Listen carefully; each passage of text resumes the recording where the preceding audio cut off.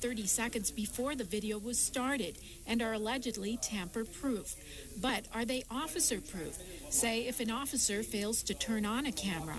Still, the comments gathered here could help police come up with a policy most community members can live with. I'm Anna Marcos for LA This Week. The LAPD plans to hold more community meetings. Officials say complaints against police have been reduced by as much as 80% in communities where the officer on-body cameras were already in use. Divide and conquer, that's the new game plan for the LA City Fire Department. The mayor announced the fire department has been restructured into 4 distinct bureaus in hopes of quicker response and more specialized care for each region. Gil Reyes explains. Meet the head of the newly created LA City Fire Department Central Bureau. Deputy Chief Philip Flegel now oversees 23 LAFD fire stations in and around downtown. Does it mean extra pay for you? Yeah, a little bit, but there's going to be a lot more hours involved than TLN, so I think it equals out. For the first time in the LAFD's 129-year history, the department has been reorganized into 4 distinct bureaus. The philosophy being each region will receive more specialized care from commanders already familiar with those areas. Flegel, a 23-year department veteran, knows to avoid traffic on Broadway during peak hours. Also, how to most quickly respond to emergencies in area high-rises. But because of new construction in downtown, he also has to be aware of traffic trends and adjust response accordingly. Also, with all the events that we have downtown, LA Live, Staples Center, Nokia, there's a lot more significant events that we have to gear up for. The LAFD localizes operational command to speed up response. FireStat results released last fall show firefighters arrived to emergencies a few seconds longer on average than the previous year. The LAFD's 3 other bureaus face similar challenges. In the West Bureau, it's hard navigating through narrow roads in the Hollywood Hills. In the Valley Bureau, difficulties include the wide coverage areas in Sunland and Sylmar. While in the South Bureau, first responders have to deal with heavy traffic between South LA and San Pedro. Restructuring puts each of the 4 bureau commanders more in touch with the communities they serve in hopes of shaving seconds off the clock when every second counts. In downtown LA, Gil Reyes for LA This Week. Along with the Central Bureau, the LAFD has the South Bureau headquartered in San Pedro, the West Bureau located in Hollywood, and the Valley Bureau based in Sherman Oaks. LAFD plays a huge role in earthquake preparedness as well, but a new preparedness plan is asking everyone to do their part, and it's causing a rumble among property owners. Yana Kay reports. This earthquake drill in Los Angeles may help Angelenos get better prepared for an earthquake, but many earthquake specialists say it's hardly enough. Seismic advisor Lucy Jones, who wrote Mayor Eric Garcetti's Resilience by Design Earthquake Preparedness Plan, officially presented the plan to City Council. The plan outlines strategies to help the city's older structures withstand the big one. It's going to greatly increase the likelihood that the building is going to be up and functioning and rentable and inhabitable. The proposal, which also looks at improving telecommunications and water systems, includes a mandatory requirement for building owners to retrofit wood-framed and concrete structures. These are the deadliest buildings. These are the ones that when they do collapse, we're talking about concrete coming down on people. But many apartment building homeowners say that while they agree that the buildings need to be retrofitted, they also say that they can't afford the cost. Please provide the money. Put it on the table before you pass this kind of an ordinance. Where is the money going to come from? If you're willing to pay for this retrofitting, I'm all for it. I don't have the money, and I'm willing to go to jail. Councilmember Bob Blumenfield submitted a motion that would offer building owners access to private lending sources through the Property Assessed Clean Energy, or PACE, program. PACE financing was initially set up for energy and water efficiency projects. It takes that big issue of how you finance it, and it puts a practical element of it so that folks can finance it over time. It can be on their property taxes. When it comes to her plan, Lucy Jones says the goal is to make sure Los Angeles is still standing after the big one hits. I'm Yana Kay for LA This Week. Councilmember Bob Blumenfield presented a second motion calling on the city attorney to prepare and present an ordinance requiring the construction of new cell communication towers. And the LA Region's fire units have been working hard at being disaster ready for an earthquake or any emergency. Their latest mock trial also included some high-tech hardware, a rescue drone. Anna Marcos takes a look. You're seeing the aftermath of a catastrophic disaster. A 7.2 earthquake has hit an area that includes homes and a plant from which chemicals are leaking. Cars are overturned and fires are raging. But none of this is real. This is a simulated disaster at the Santa Fe Springs Regional Training Center. 13 agencies, including the LA Fire Department, are testing their disaster readiness. And, oh yes, their new surveillance and rescue drone. People would think that the word drone is armed with weapons, but the ones that are being used here today is simply just a means to get a camera higher and give the ground units an aerial perspective, which helicopters cannot do currently. The drone helps not only in assessing the damage, but in locating victims. This is an exercise simulating a 7.2 earthquake along the Whittier Fault. And the scenario involves a red flag alert, which translates to several resources being out of their jurisdictions and the need for multiple agencies. Santa Fe Springs Fire Department Division Chief Michael Ewell heads up the command center.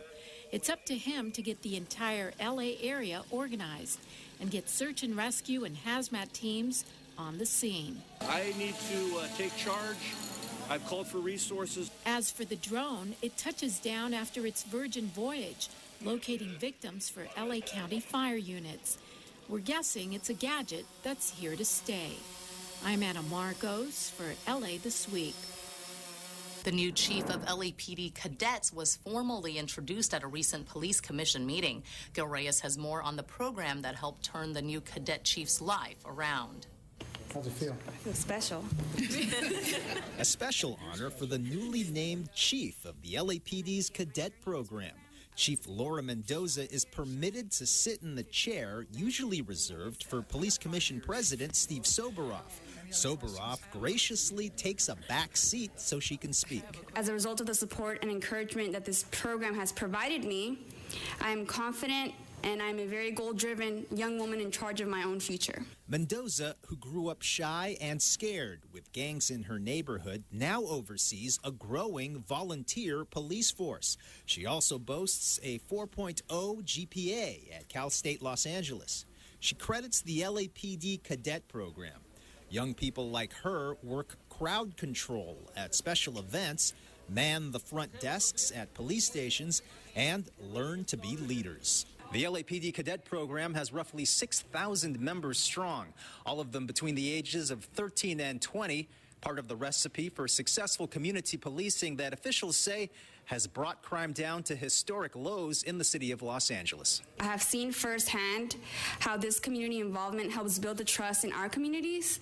This program has transformed many parents' negative perceptions toward the LAPD to more positive ones as a direct result of their child's involvement. This is about transforming their lives in the communities we serve. And so it's been an extraordinary opportunity. LAPD Assistant Chief Earl Pasinger helped transition what used to be known as the LAPD Explorers into the cadet program.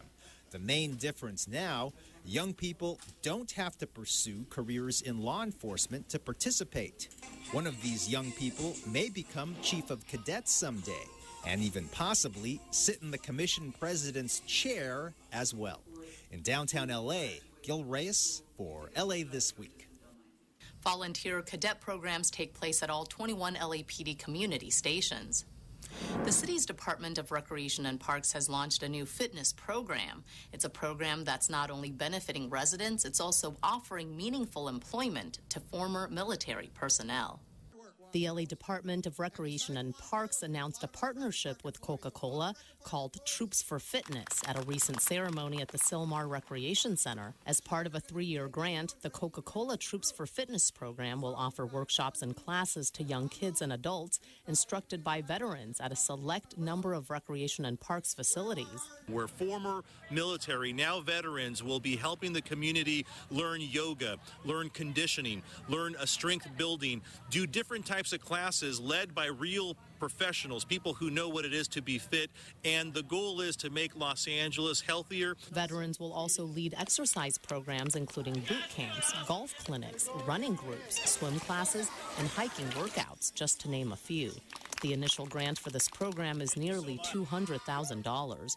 The program will begin at Penmar Rec Center, South Los Angeles Sports Activity Center, Shadow Ranch, and Lincoln Park Rec Center. This program is wonderful because it means additional funding to provide services at the parks for children, and then also a way to employ veterans. Los Angeles joins Detroit, Honolulu, Boston, Atlanta, Miami, Newark, and Sacramento as the 8th major U.S. metropolitan area to implement Coca-Cola Troops for Fitness. Additional centers will be added as more veterans are hired to lead participants in fitness programs.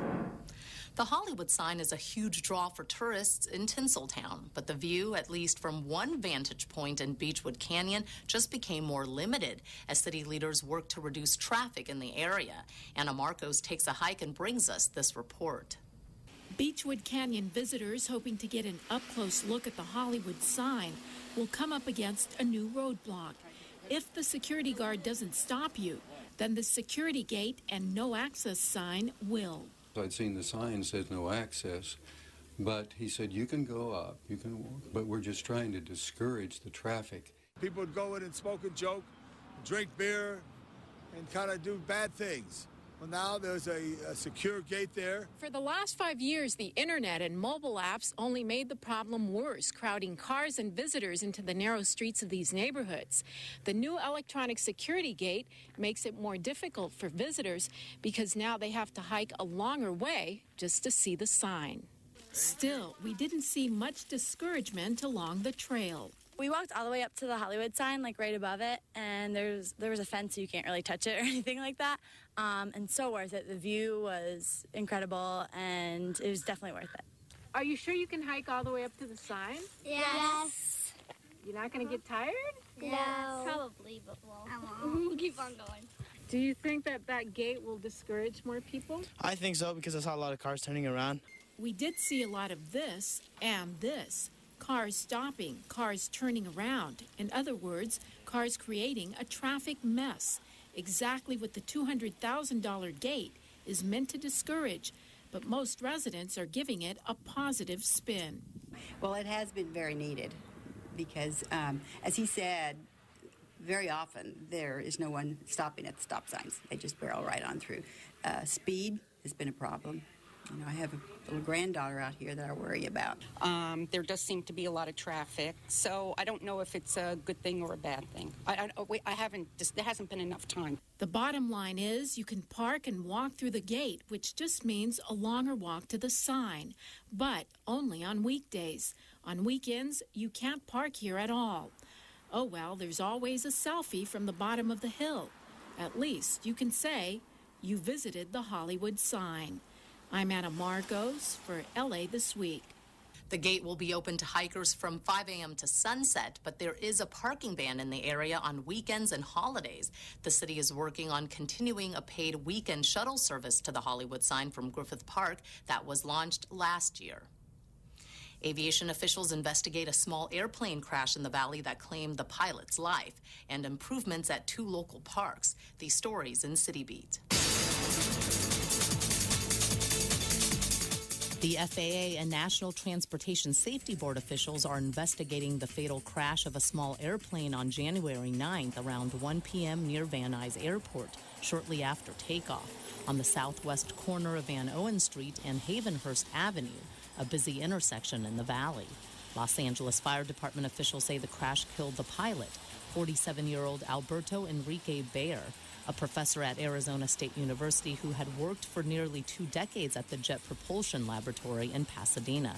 No one else was aboard the aircraft, a single-engine Landcare 320, and no one on the ground was injured. The runway at Van Nuys Airport was inspected following the crash and declared operational. The Watson and O Street Park at 1303 East O Street in Wilmington now features a new playground park officials say will benefit nearly 6,000 children under the age of 5 who live within just a 2-mile radius of the park. Park officials say the industrial nature of the area makes open space scarce, but that the new playground was made possible thanks to a grant from First 5 LA, along with additional funding from Rec and Parks and from Councilman Joe Buscaino's office. At-risk young adults who are part of the job training program at the LA Conservation Corps put in the labor to remove concrete and install the play equipment. The Department of Recreation and Parks also recently cut the ribbon at Ascot Hills Park on Multnomah Street to commemorate recent improvements to the park. Improvements at the approximately 100-acre park include a new shade structure and educational signage. These upgrades mark the completion of a 3rd phase of renovations made to the Ascot Hills Park in recent years. The improvements have been a collaborative effort between Rec and Parks, the Office of Council District 14, and the city's Bureau of Engineering. The oldest city fire station in the San Fernando Valley recently held a cookout and safety fair to celebrate 75 years of service. Gil Reyes was there. Thick smoke billowing from the valley, but no need for alarm. It's just burgers on the grill, a barbecue party to celebrate 75 years of service from the LA City Fire Department's Van Nuys Station. Retired firefighter Harry Grotti served here off and on for nearly 2 decades. I can't say enough about the job. First of all, this is the greatest job in the world. It was for me. And I met a number of very, very good people that I often think about every day. Grotti considers the 1971 Sylmar earthquake and response as perhaps his most memorable assignment here. But Fire Station 39's history goes back much further than that. The LAFD's oldest active fire station, and the first in the valley, opened its doors in 1939. Even on its anniversary party, the firehouse serves the public by offering a crash course on disaster preparedness, packing these take-home safety checklists with tips like having working smoke alarms in your home, testing those smoke alarms once a month, and practicing fire escape plans with your family. Stay down, crawl up, 'cause that's one place where the smoke can't go. Stay down, crawl up. This puppet show reminds children to stay down and crawl out if caught in heavy smoke. Because smoke rises, cleaner, cooler air will be near the floor. Important tips for making it out safely, even while celebrating a milestone. At the Van Nuys Fire Station's 75th anniversary party, Gil Reyes for LA This Week. Despite objections from some residents, the LA City Council has approved plans to build an all-new Van Nuys fire station to replace the original one you just saw. In this week's list of things to do, snow days at the LA Zoo, Shen Yun, and putting your own spin on an existing museum exhibit. Seeing snow doesn't require a drive up to the mountains. The LA Zoo will be hosting snow days at the zoo on Saturday and Sunday, January 24th and 25th, from 10 a.m. to 4 p.m. The Wintry Fun features a rare opportunity to watch animals exploring snowy wonderlands in several habitats. Zoo visitors can also play on a special sledding hill, see elaborate ice carving demonstrations, and pose for photos in an inflatable snow globe. All activities are free with paid zoo admission. The LA Zoo and Botanical Gardens is located in Griffith Park at 5333 Zoo Drive. Go to lazoo.org for details. In the Skirball Cultural Center's last weekends of the month event for January, which falls on Saturday and Sunday the 24th and 25th, you can make your own contribution to the imaginative exhibition forest called For the Trees. Stroll through the magical forest made of yarn, then work to create your own flora and fauna out of yarn, thread, and felt to add to the installation. The museum's fun-filled Saturdays and Sundays feature special last weekend-only performances and activities that change every month. Drop in any time during regular museum hours. The last entry is at 4:30 p.m. Last weekends of the month events are included with museum admission. Go to skirball.org. You've probably seen ads for this everywhere, Shen Yun. So why not catch the show at the Dolby Theater at 6801 Hollywood Boulevard in Hollywood on Saturday, January 24th from 2 to 4:30 p.m. You can describe it as Cirque du Soleil with an ancient Chinese twist. Shen Yun takes you on an extraordinary journey to the lost land of the ancient Middle Kingdom, where audiences experience classical Chinese dance, the sound of an orchestra that combines East and West, and stunning animated backdrops and exquisite costumes. Go to shenyun.com/LA for other dates and times during the show's Southern California tour. And that's a look at some upcoming things to do. Volunteers have pulled up their sleeves to breathe life into one of San Pedro's most iconic tourist attractions. Yana Kay reports. David Weir is an airline pilot, but today he's volunteering his time on the ground to help clean and restore the famed battleship Iowa in San Pedro. It's remarkable to be on the ship and, in some small way at least, participate in beautifying it for other people to be able to see it. David is one of about 275 volunteers from Tourism Cares, a nonprofit organization for tourism and travel professionals that works with the tourism industry to restore and preserve American icons and tourist destinations like the USS Iowa for future generations. They're really getting a ton of good work done. Crews have been working hard cleaning walls, putting in lights, stripping and buffing floors, and painting. As you can see, I have paint all over me.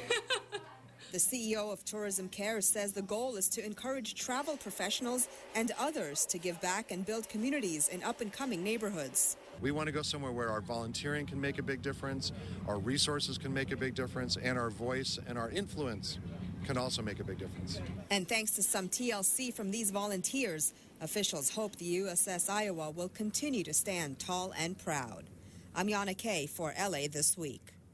The LA waterfront in San Pedro welcomes more than 1.5 million visitors each year. That's going to do it for this edition. Thanks for joining us. I'm Ellen Chang. A reminder that you can catch us online at lacityview.org. You can also follow and like us on Facebook. We're also on Twitter as LATW35. We'll see you back here next week for more of LA This Week.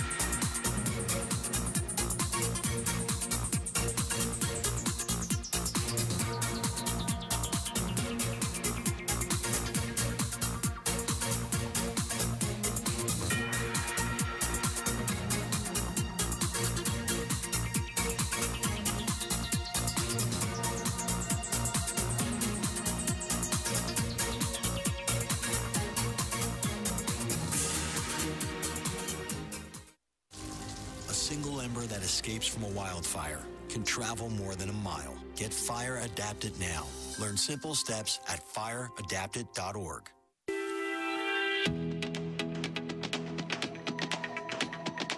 Hi, my name is Michael Poon. Let me tell you about one of the programs that Office of Finance offers, the Taxpayer Advocate Program. The Taxpayer Advocate Program is designed to provide personal assistance to taxpayers who have complex business tax problems that have not been resolved in the usual manner. The Taxpayer Advocate is dedicated to researching and resolving issues and complaints from taxpayers after an exhaustive effort has been made to resolve them. There are 4 ways to reach the Taxpayer Advocate. First, you may send a fax at 213-928-9390. Attention Taxpayer Advocate. Second, you may send an email at finance.advocate@lacity.org. Third, you may send a letter through U.S. Mail at Office of Finance, 200 North Spring Street, Room 101, Los Angeles, California, 90012. Attention Taxpayer Advocate. Or fourth, you may ask any of finance employees to refer you to the taxpayer advocate.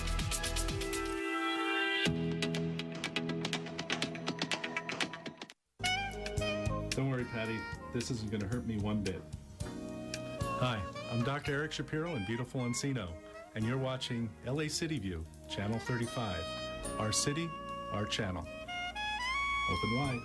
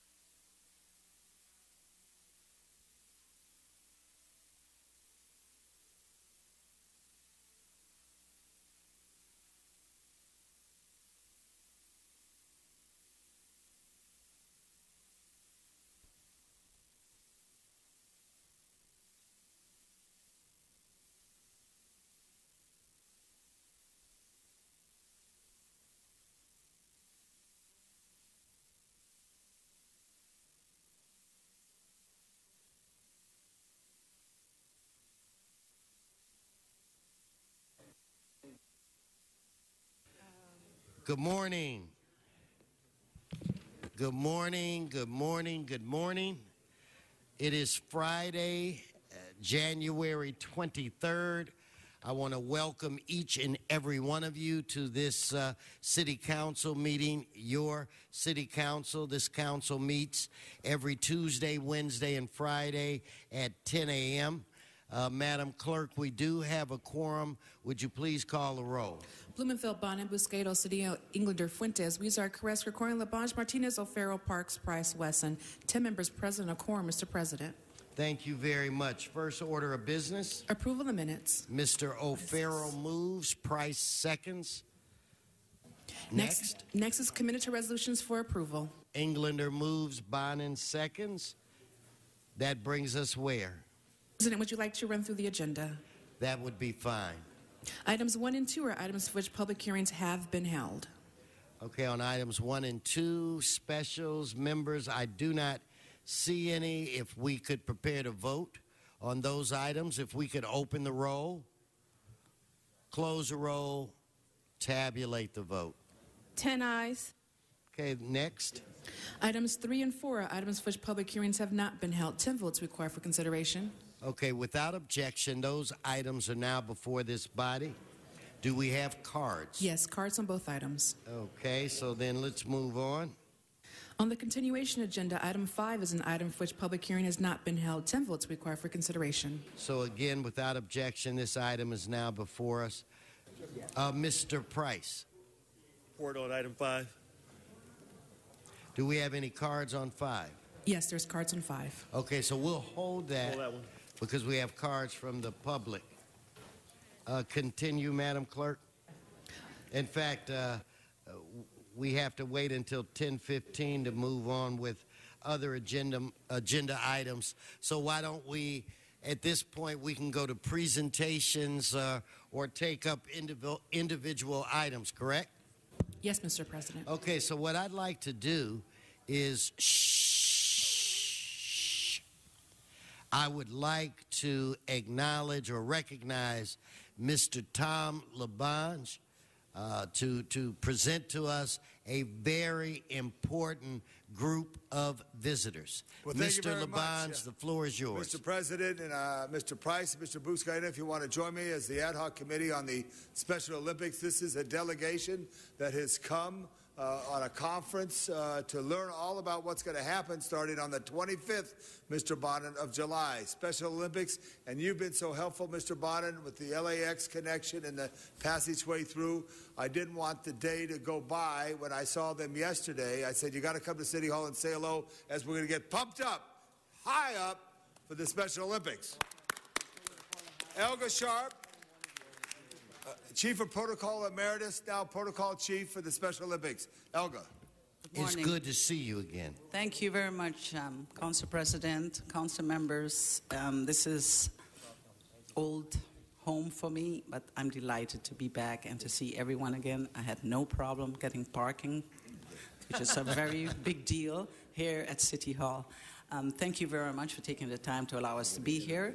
And I would like to introduce our first speaker, who is the head of the Middle East and Special Olympics program, Mr. Ayman Wahab, who is also the personal advisor to the President of Egypt.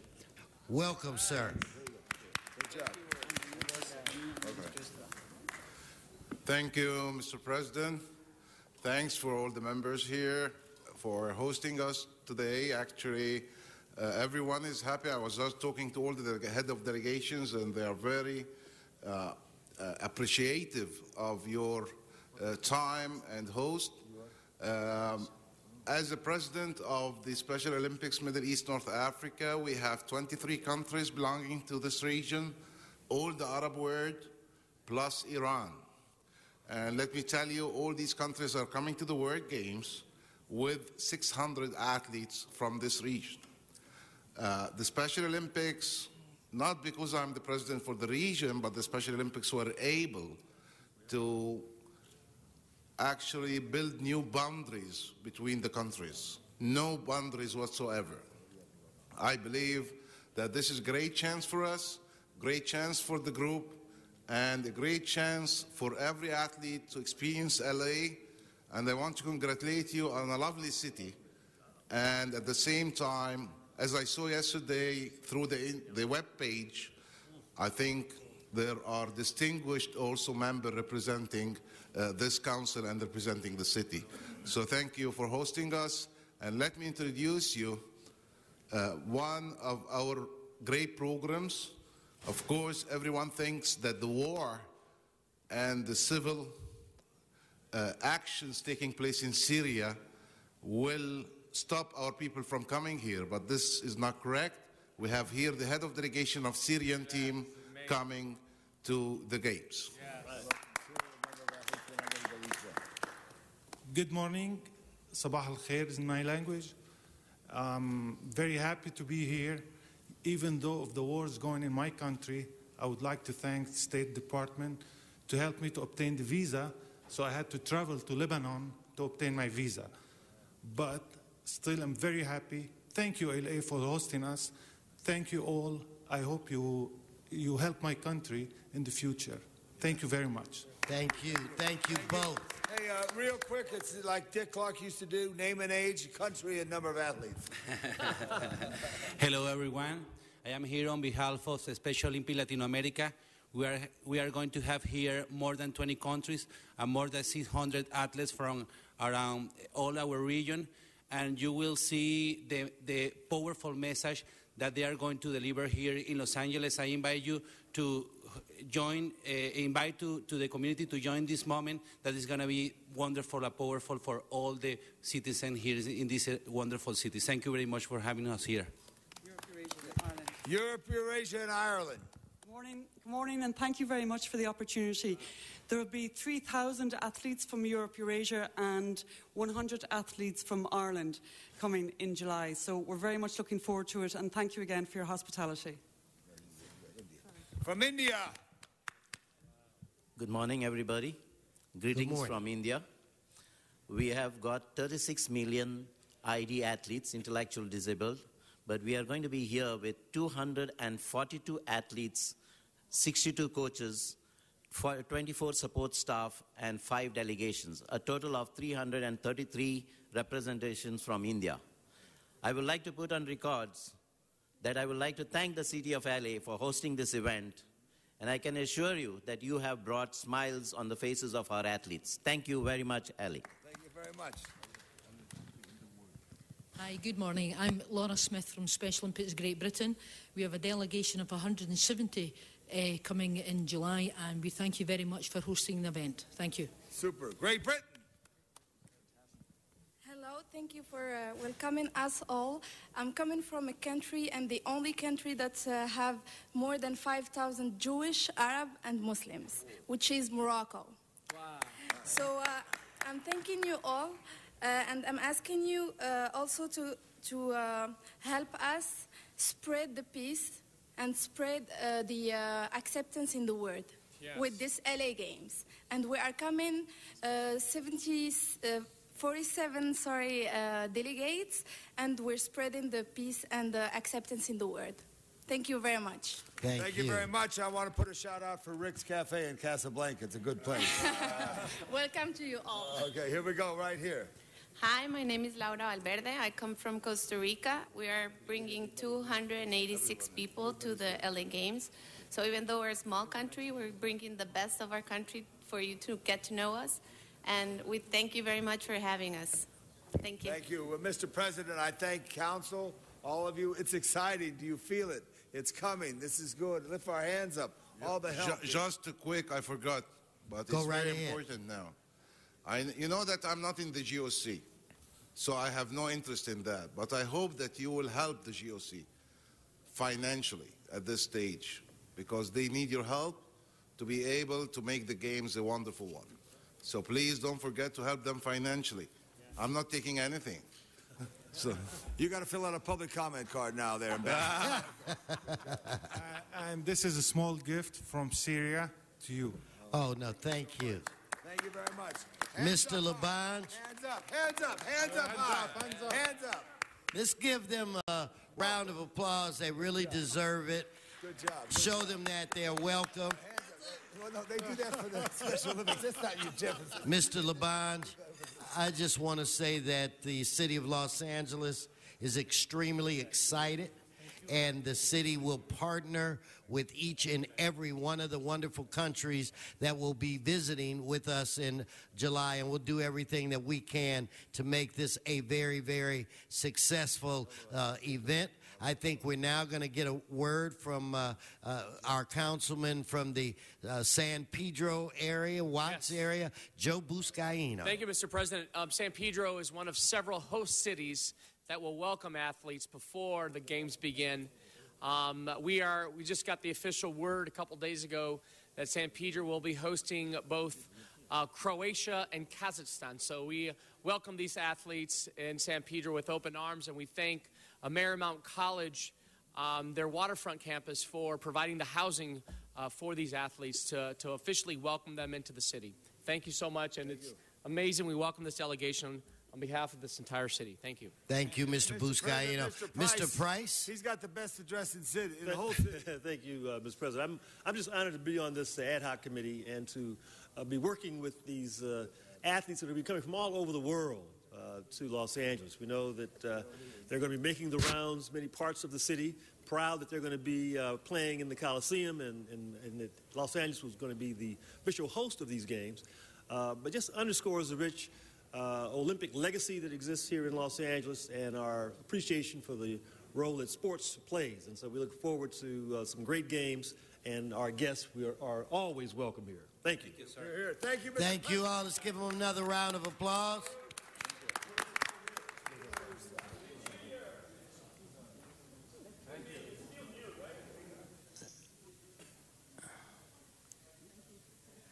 And again, welcome.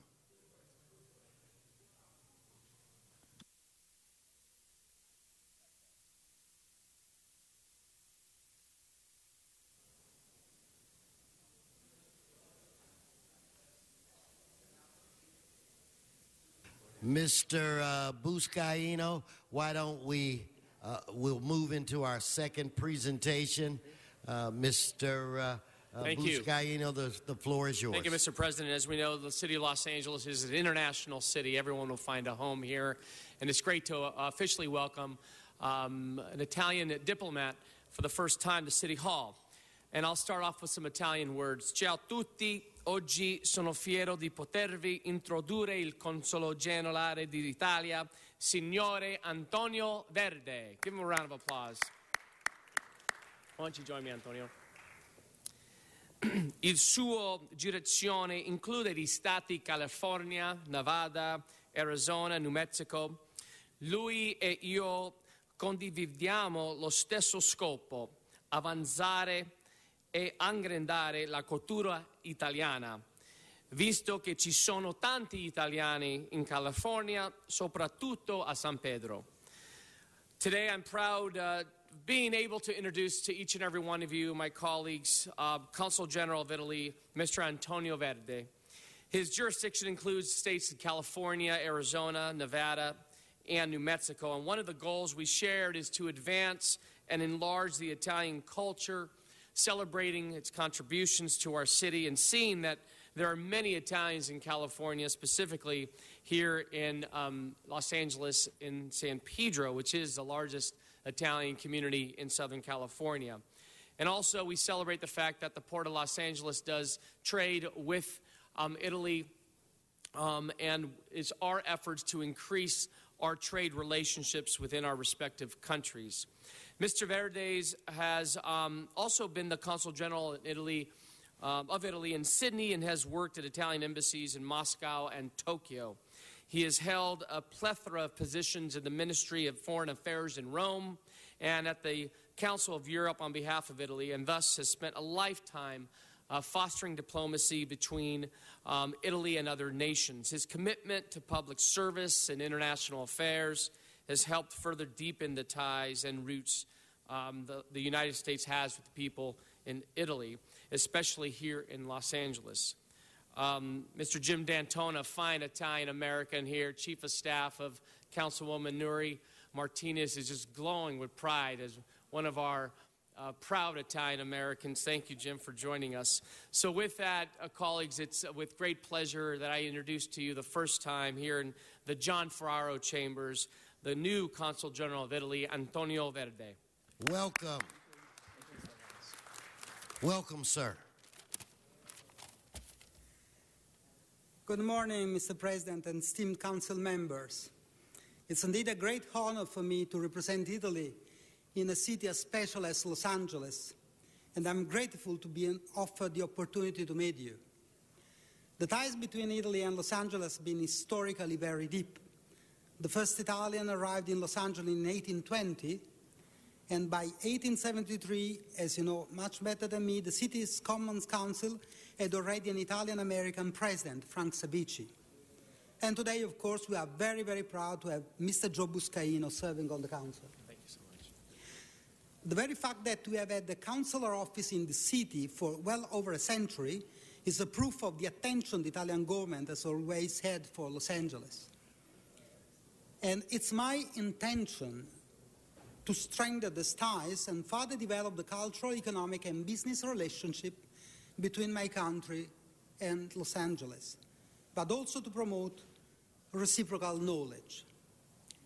To Italy, I will say, come and see the dynamic business environment of Los Angeles that has, of course, the entertainment industry, but also Silicon Beach and powerful incubators. And I will also invite Los Angeles to go and discover all that Italy has to offer. That's biotechnologies, aerospace, machinery, renewable energies, apart from food, of course, fashion and design, for which it's already known. In this regard, I invite you to take advantage of the Expo, the international exhibition that will open in Milan later this year, to see just how many possible areas of cooperation there are. My office and I are looking forward to work together with all the agencies of this great city, so do not hesitate to call on us. Thank you very much for this opportunity. Thanks so much. Now, thank you very much, and welcome.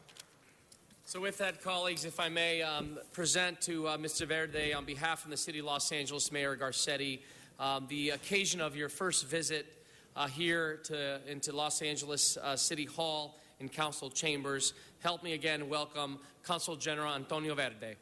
Thank you. Thank you so much. Thank you. Thank you so much. Can we get one right here, Sherry? All right. All right, thanks, Sherry. And Thank you. Okay, fantastic. Thank you so much. Thank you, Mr. President. Again, thank you very much. Follow Giuseppe.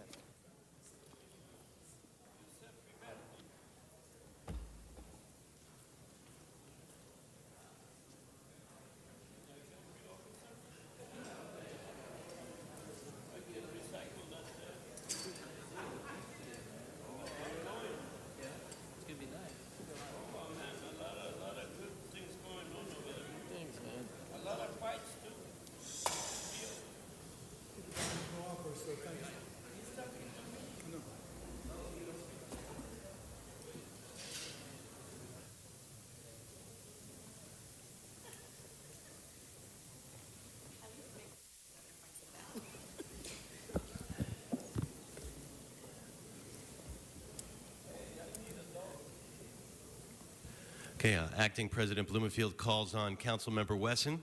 Thank you, Acting President.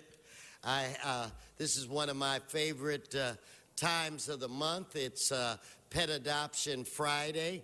I'm joined with one of our wonderful workers, volunteers, Arlene, and she has brought to us today a gorgeous Pomeranian mix that is looking for a home. This, ladies and gentlemen, is Grady. His name is Grady. Grady is 8 months old and looking for a home. He has to be one of the most attractive Pomeranians that I've seen, and he is all black. He's like a black fox or what have you, and he's beloved at the shelter. They would hate to see him go, but we in this council have a 100% adoption rate where it relates to our dogs. So I want to just say, if you're looking for unconditional love, if you want a pet that's going to be with you good days and bad, I think Grady is a darn good candidate to hold that position. If you are interested, call 888-452-7381. And remember, when we are able to get a dog adopted, we are literally saving his life. We have shelters throughout the city of Los Angeles, and we do our best to try to find homes for each and every animal that we have. But this is the council's special appeal to those that are in this building, to those that are listening to my voice or watching us on Channel 35 or are actually here in the council chambers. If you have an interest in trying to bring home a friend that you can count on, let's please find a home for Grady today. I want to acknowledge that we have a 100% adoption rate, a 100% adoption rate. We would like to keep that adoption rate alive. Maybe we could get him to look a little more. Here, you want to eat the mic, Grady? See, he's a beautiful dog. How much would you say that he weighs? About 6 pounds. About 6 pounds. We don't anticipate that he will get much bigger than this. I'm going to have Arlene stay with us a little while, so she'll be in the back. If you need to call your significant other or come to take a photograph so that you can send it to your mom or dad to see if you can bring Grady home. But here again, since we have been finding homes for dogs in particular, members, we have found homes for over 130 dogs. We have saved the lives of at least that many animals. So let's keep the streak going. Again, if you have interest, 888-452-7381. And Grady is going to be in the back waiting for his master to be, his mom and dad to be. With that, Mr. Acting President, I thank you very much. Great, thank you very much, Mr. Wesson. So our next presentation is Mr. Huizar. Are you ready? You ready with your presentation? Okay.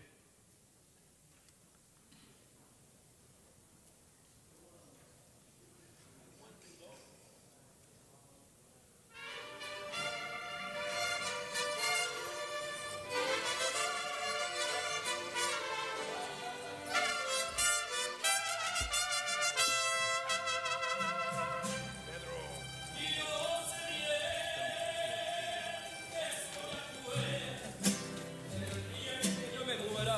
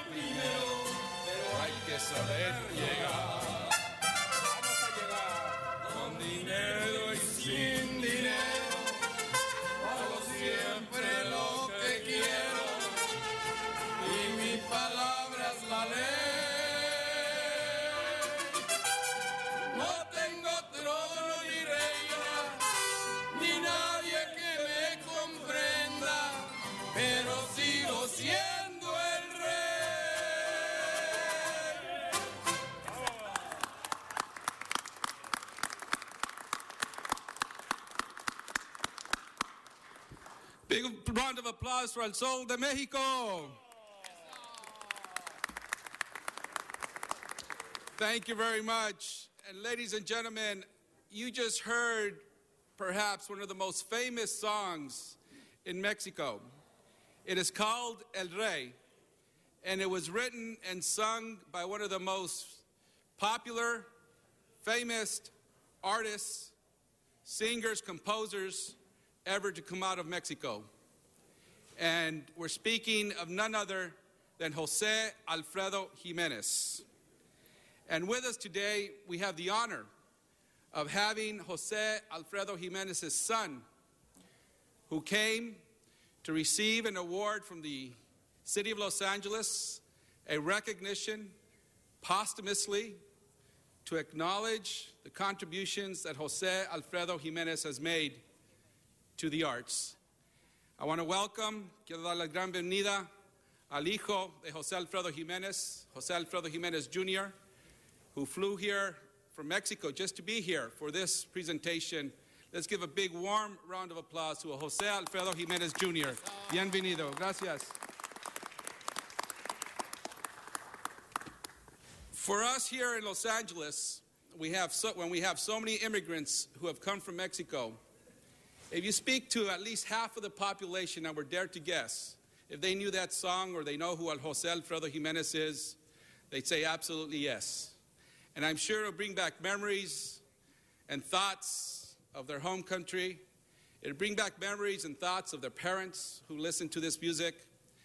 And just across the board, the amount of music that this man wrote, the amount of songs that today some of the most popular artists from Mexico and beyond sing, it would be spectacular.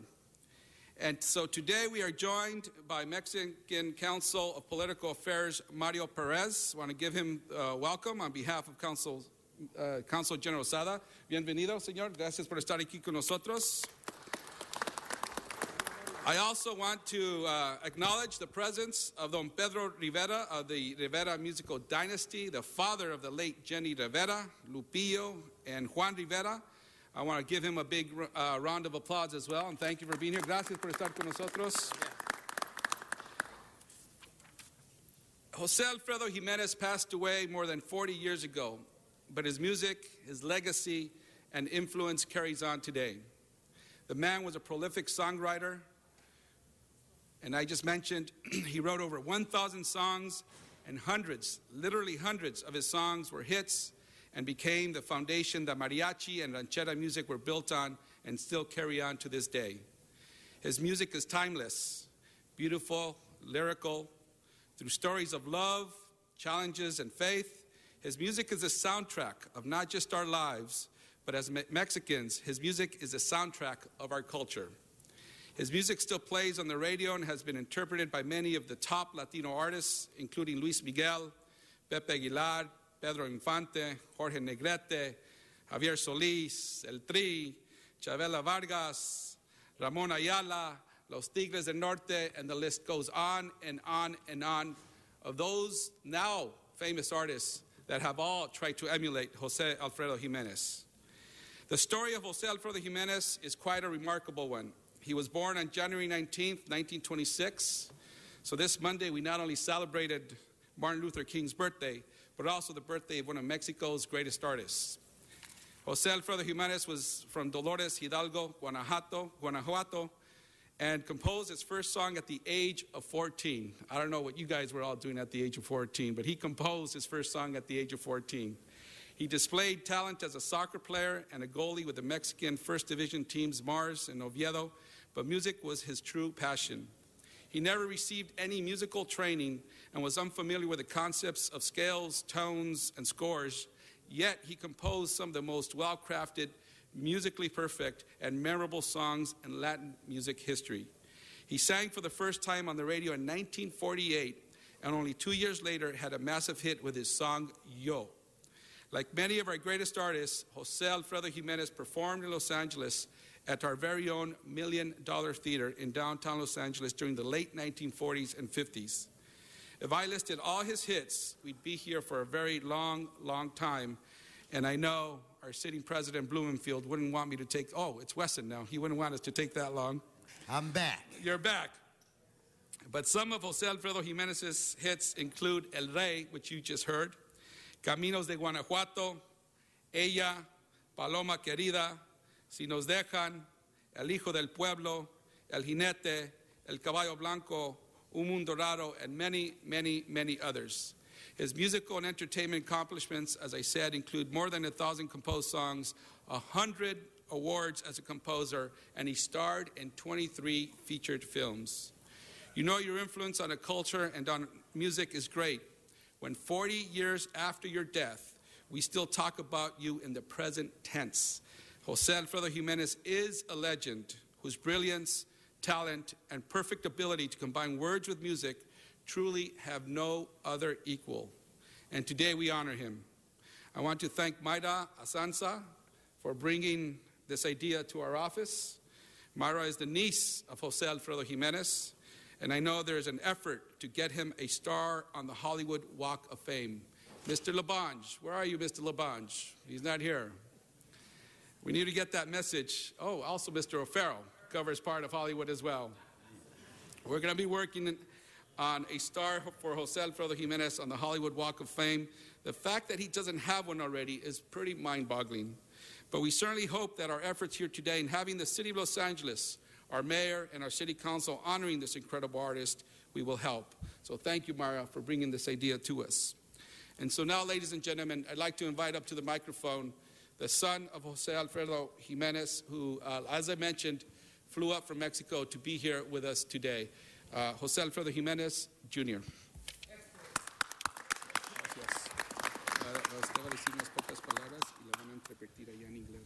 Okay, perfecto. Quiero agradecer muchísimo a la ciudad de Los Ángeles. I'm very grateful to the city of Los Angeles. Un lugar que mi padre quiso tanto. This is a place that my father truly loved. Desde que yo era niño recuerdo haber I estado remember aquí en we el used to centro, muy come cerca de aquí here del downtown Los Angeles in City Hall. Y hemos disfrutado muchísimo de este lugar. We have truly enjoyed this place. Quiero agradecer este reconocimiento I'm truly grateful for y this el trabajo recognition. que han hecho el concejal José Huizar Thank you for all the work Councilmember Huizar has por also nuestra música, por nuestras tradiciones, done for our music, a our nuestro cónsul tradition. y a los representantes del estado de Guanajuato Thank you to the consul and also to the representatives of our state of Guanajuato que nos han permitido venir aquí a recibir este reconocimiento tan bonito. who have allowed El us to trabajo- come here and receive this beautiful recognition. El trabajo de mi sobrina Mayra Asanza, Thank you also to the que work también of my ha niece, estado al pendiente también de la música, who has always been up to date que para of the nosotros music. es una tarea muy bonita el no dejar que caiga en el olvido. This is a very nice thing for us to make sure that it's not forgotten. Y gracias a todos ustedes que la siguen cantando y que la llevan en el corazón. Thank you all also for continuing to sing it and for keeping it in your hearts. Mi padre sigue presente en todos ustedes. My father still lives in all of you guys and in this city. Y como dicen todos, sigue siendo el rey con And- sus canciones. And like everyone still says, he's still the king in all of his songs. Muchas gracias a la ciudad de Los Ángeles. Thank you very much to the city of Los Angeles.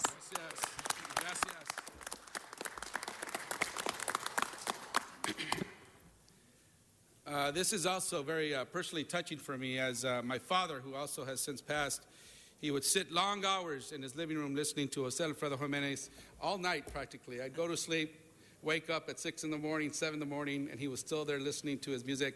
And I think it's something that for many of us who migrate from Mexico, his music reminds us of the homeland. His music reminds us about what it means to be Mexican, and his music reminds us about those everyday things that we all live and experience. And he had a way of writing about it and touching people. There's been so many love songs. I mean, practically a majority of the songs that are written about love.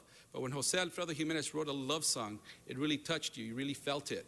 And whether it was about issues that we all live through and experience, he had a way of putting the most simplistic words together with a nice melody that really made you feel it. And that's a very, very special talent for a very, very special person. and I think there will never be another Jose Alfredo Jimenez. On behalf of the City of Los Angeles, thank you so much to the family. Muchísimas gracias por todo lo que ha hecho José Alfredo Jiménez por nosotros, aquí en Los Ángeles, como en México y todo el mundo. Felicidades.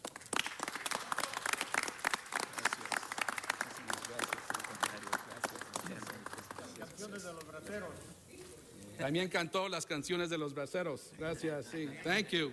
Well, we're going to go back and take some photos in the back room. Vamos a tomar unas fotos acá atrás, por favor, pasen por aquí. Thank you very much, Mr. Huizar.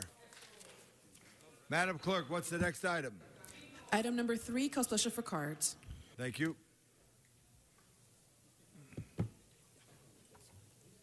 John Walsh.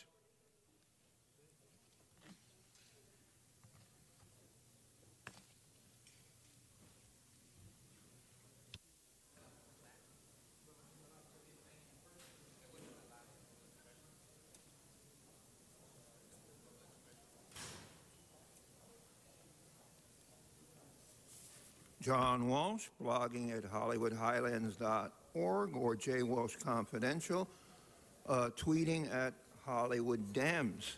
The issue now is item 3 on the regular agenda. This concerns the pipeline franchise revenue. Okay. We have oil pipelines buried not very deep under the ground here in L.A. Now, 12 years ago, 15 years ago, we predicted that when there was a major earthquake, that the pipelines would rupture and oil would spill all over the city. In fact, if you go back, the story was buried in the newspaper, but the Northridge earthquake created a rupture. HollywoodHighlands.org. Juan Alcala.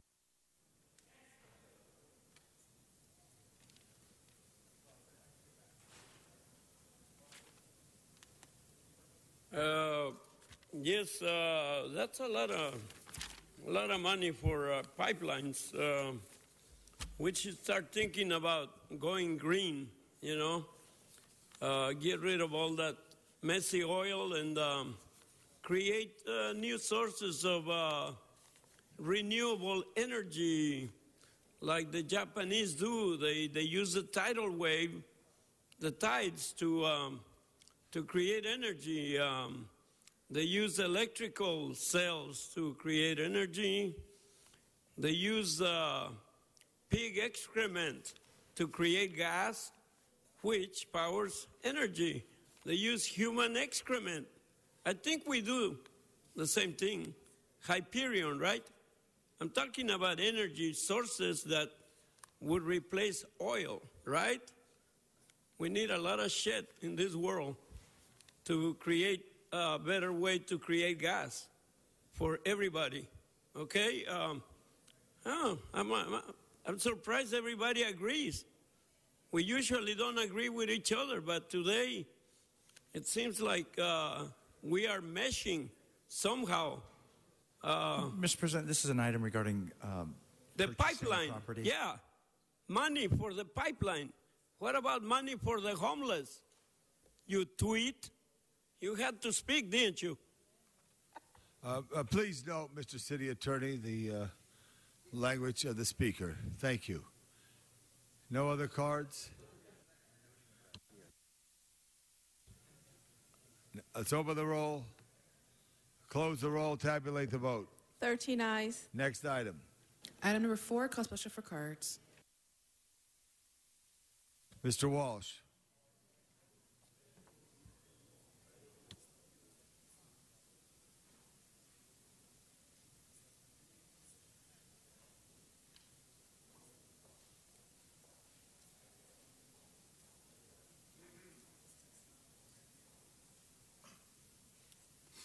John Walsh, blogging at HollywoodHighlands.org. This is a motion relative to funding to support community services in Council District 9. That's Mr. Kern Price's district.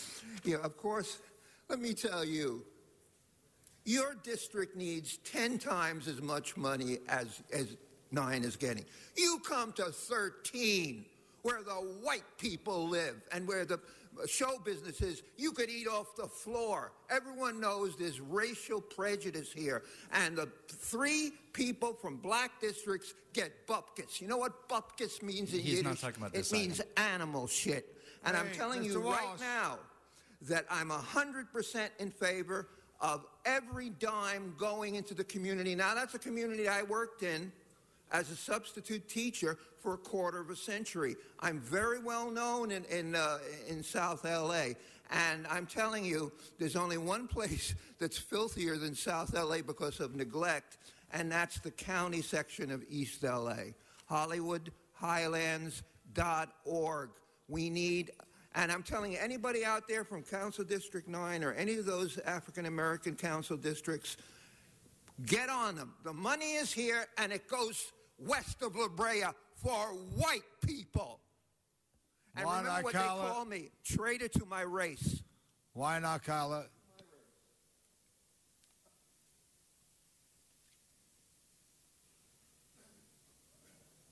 If I were a rich man. But anyway, he's right, you know. Wait a minute. I was wearing the wrong hat. If I were a rich man. That's better.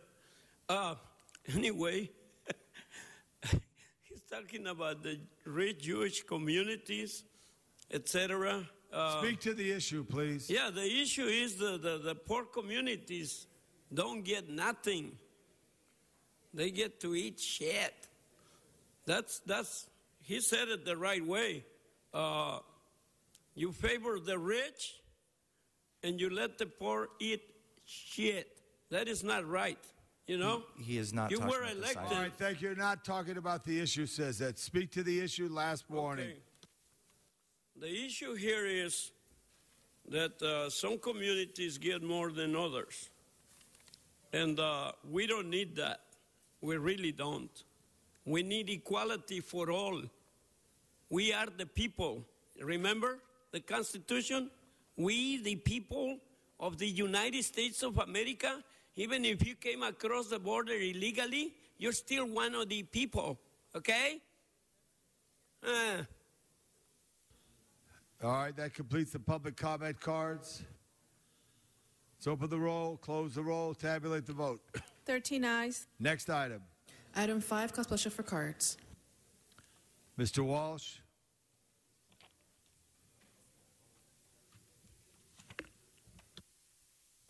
And Mr. President, for the record, Councilmember Price has already moved the CAO recommendations. Thank you very much.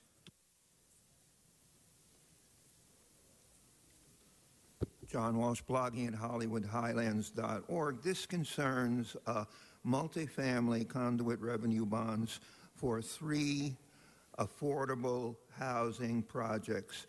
Fortunately, these are in low-income neighborhoods: East 48th Street, Figueroa Street, 6301 South Normandy. I would like to thank the city council people from those districts for putting them there. But remember, the last thing they want, the white people, and I speak as a white man,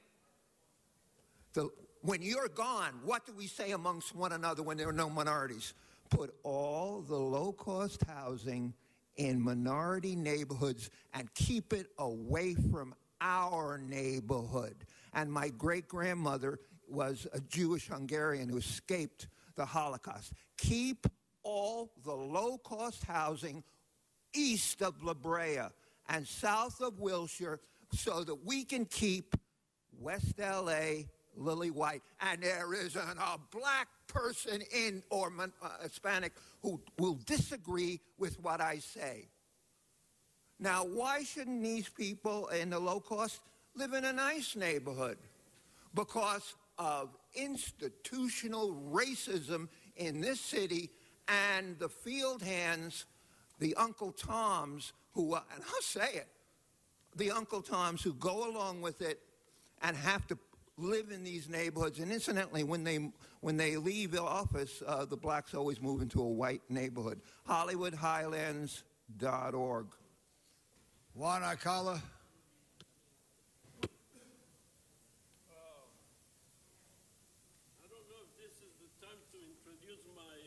political horse. His name is Horseshit.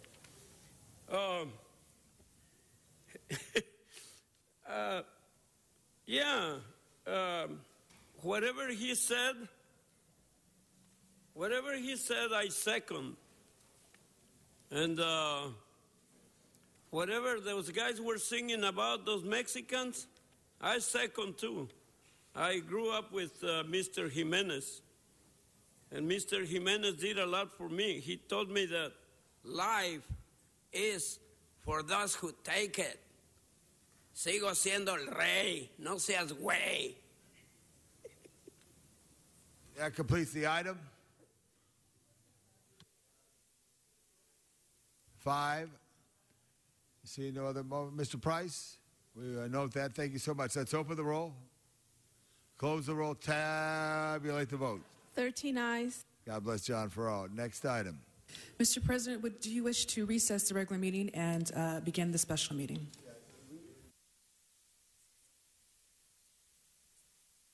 Yes, let's do that as well. Follow your suggestion.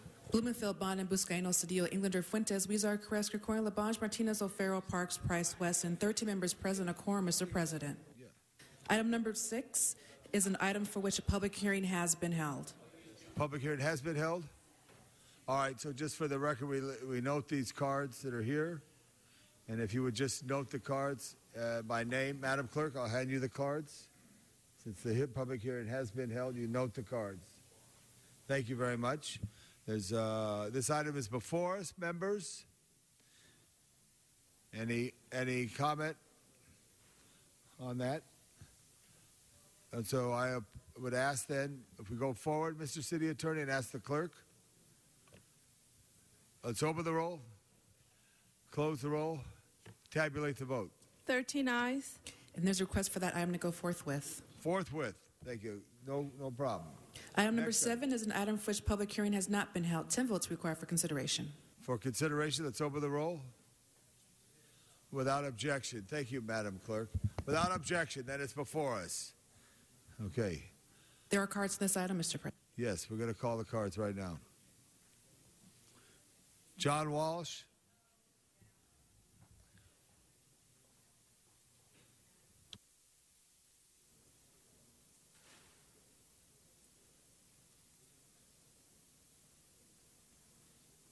John Walsh, blogging at HollywoodHighlands.org. Los Angeles is the unsolved arson capital of the world. Hollywood Library, unsolved arson. Downtown Library, unsolved arson. Little Country Church of Hollywood, unsolved arson. I could go on and on and on, but now the FBI is in here investigating the unsolved arson case of Da Vinci. The day after the bombing, firebombing, ATF, the feds called it accelerant. You Google accelerant and see what you get. It was a firebomb in there. First, Weezer wanted to blame the homeless. Then they caught a black man walking by. Let's blame it on the blacks. Now they want to blame it on the eco-terrorists. Number 1, $75,000. It should be $1 million reward. And the owner, G.H. Palmer, he is putting up $75,000 too. What happens, and I don't know, if G.H. Palmer was involved? Is he going to pay the reward to himself? Take a look what it looks like out there on the freeway. You know what the cops are telling people? No. That's a suit. That's all the devastation that sits there for the world to see from the freeway downtown where the Da Vinci was. They're saying, oh, that's a motion picture set for a film we're doing on bombing Iraq. It looks like Iraq. The LAPD, Beck said immediately it was not criminal. In fact, the ATF is in here. It took them 10 minutes when they put their dog in there. You were about to say this was an unsolved crime. Remember, the second a criminal investigation happens, no insurance money is paid out. If the ATF hadn't shown up, Palmer would have received the entire amount of money. Juan Alcala.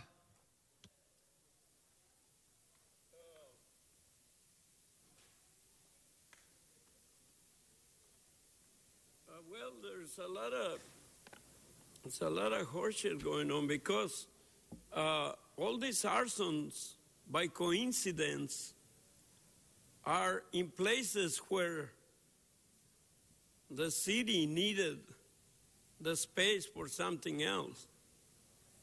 So coincidentally, these fires happen when somebody actually needs the space for another, housing development. What does housing development mean? High rises where you put people like cockroaches. You kick them out of their regular living places and you put them there. So each time there's one of these fires, I remember the one in Hollywood, suddenly there are plans to build a multi-level affordable housing, which means it's not even affordable at all. When you call it affordable housing, what does it mean? People cannot even afford $200 a month. All right, you completed your comments. It completes that. Eric Previn.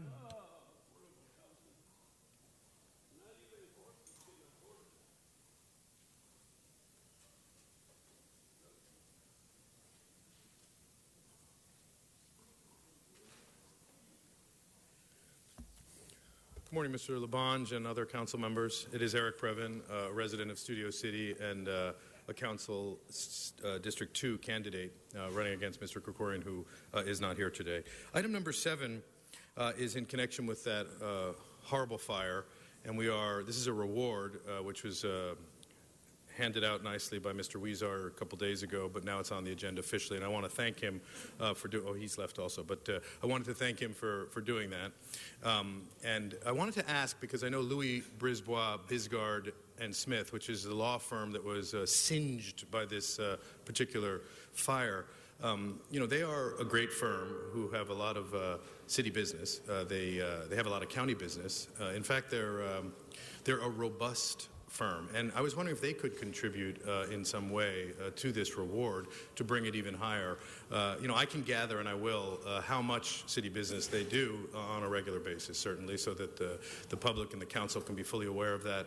I think it's interesting, and I think that a firm like this, who have a great tower that we can see as we drive into town, if we drive, we see the Louis Brisbois, Bisgard, and Smith. I think it just says Louis Brisbois on the building. But in light of the considerations regarding attorneys here at the city and the various issues that we're facing, including the city attorney who's going to shut me down now regarding the cure and correct on... He's not talking about this item. Okay, well, but I would like a response, sir, so we could do it off camera. Thank you. Includes comments.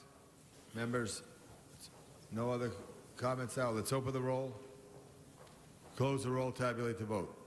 13 ayes. 13 ayes.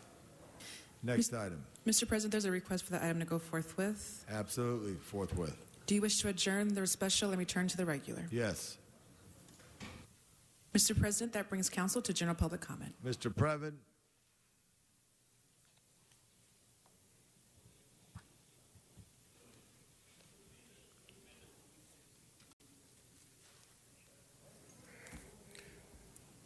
Yes, it is Eric Previn, once again, city resident, and also a candidate for council seat District 2.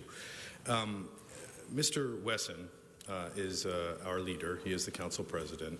And I have spoken with a number of you personally about the size of the frame for members of the public who come down to this meeting. And as you note on Channel 35 today, it is not a visible frame, which meets somebody's needs, but it is not fully in the interest of residents who want to see members of the public who participate in our meetings. I've asked Mr. Wesson, because it is his discretion, and I'm very hopeful that he will open the process to residents. There have been a lot of important stories about this in our press in a town, not in Los Angeles. They've asked to have younger people participate in the voting. We want to do something to dramatically improve the engagement numbers that in LA are among the worst. We are, and it's worth noticing, 49th out of 50. Next speaker will be Mr. Aikala.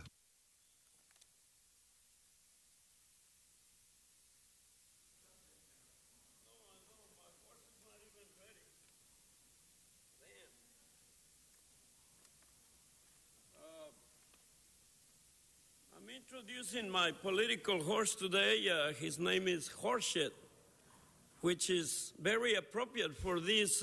What do you call this? Is this a horseshoe? This is the horseshoe. And you know what? I'm going to fill it up with horseshit because all you do is give us bullshit. We need more than that. We need a little bit of horseshit.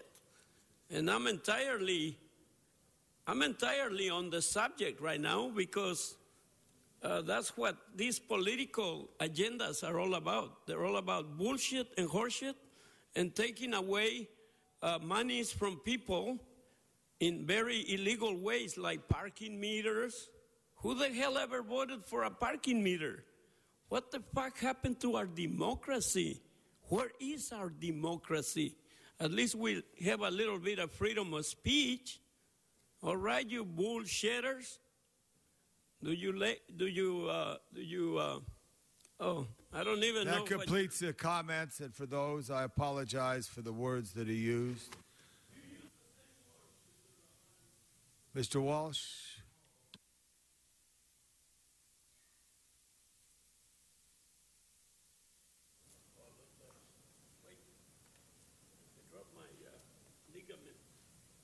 John Walsh addressing you at Hollywood Dems or J. Walsh Confidential from the arson capital of the world. And also the FBI, they're not just investigating over here on the Da Vinci file, which incidentally has absolutely no federal connection unless it was terrorism, eco-terrorism, or whether the devices were supplied by ISIS, because there's no one on the planet Earth that can produce a device that sophisticated to blow up a city block other than the people who create bombs for ISIS. The ATF and E, alcohol, tobacco, firearms, and explosive, they're in here. The FBI, incidentally, is also in here over at LAUSD on the iPad schedule. You can't move in the city without an FBI agent tracking down one of you people here. I'm telling you right now, the accelerant was a firebomb, and we will find out who the arsonists are. That completes public comment. Madam Clerk. Council has motions for posting and referral. So ordered. That clears the desk. Any announcements, members? I want to announce that our great Los Angeles Parks Foundation, and thank you for your efforts, Mr. O'Farrell, they are having a special event in Griffith Park in my district. It's a half marathon this Sunday morning, 7 o'clock. So that's a great thing. Just go to the Parks Foundation website and come and enjoy. Any other announcements, members? Any adjourning motions? We have one adjourning motion. Mr. Parks, all rise for adjourning motions.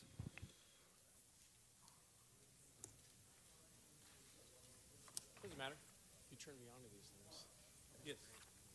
Okay, thank you very much. I'd like to ask the Doolin family to stand up. They're here with us today in behalf of their mother. And I want to apologize for some of the language you had to sit through in order to get to this. But we want to ask the council to adjourn in memory of Vivian Annette Doolin, who was born January 29, 1934, to Jose McCowan and Georgia Bonner in Detroit, Texas. At the age of 5, Vivian's mother, Georgia, died during the birth of her younger sister, Hazel.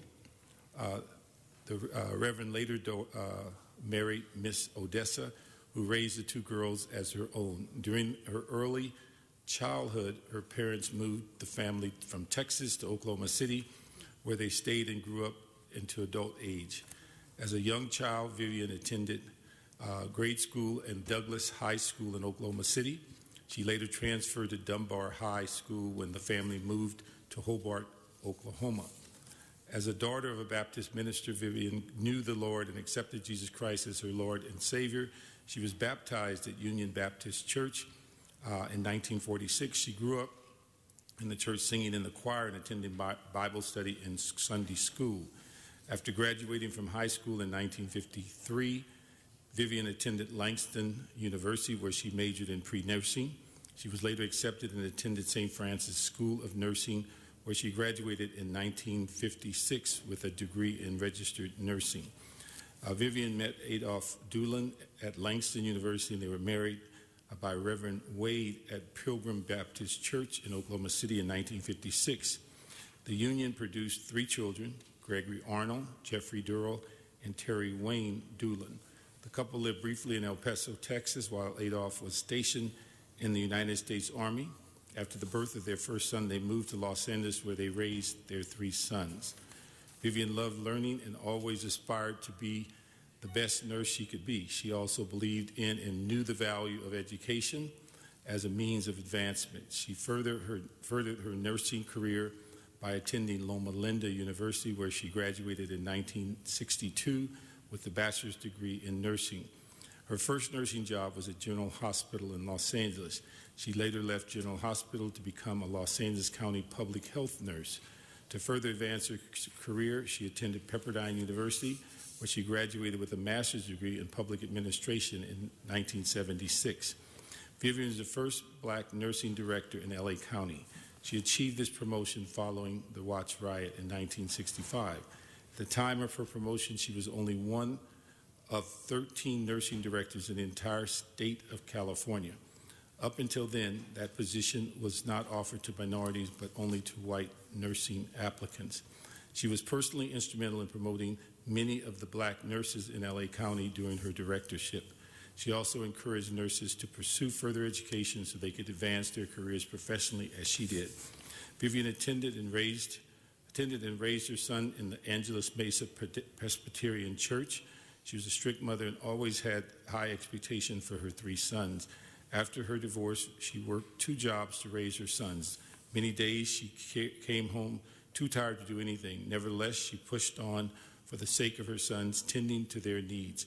She was a dedicated mother as well as a dedicated nurse who worked from 9 a.m. to 5 p.m. as a Los Angeles County nurse. Later, she would go to her second hospital job at night from 11 p.m. to 7 in the morning.